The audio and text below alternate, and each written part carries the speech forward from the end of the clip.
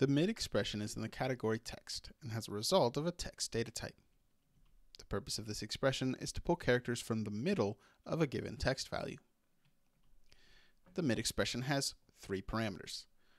The first is the text value you are pulling information from. The second is the index where you want to start.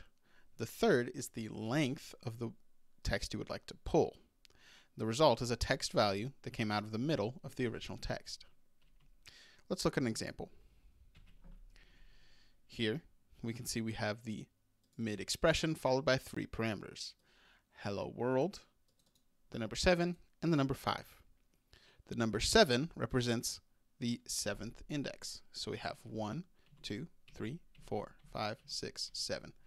Therefore, the W is where we are starting, because H is the first element. So just again, H is 1, E is 2, 3, 4, 5, 6, 7. W is the 7th. And we want 5. So 1, 2, 3, 4, 5. Therefore, we are returning the word world, exactly as is seen here.